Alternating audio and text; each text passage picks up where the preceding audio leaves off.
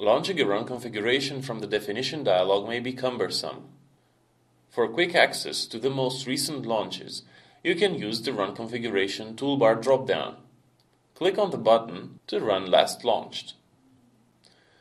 To bring up a searchable list of all the DVT generic run configurations, go to Run, Quick Run, or just press Ctrl-U.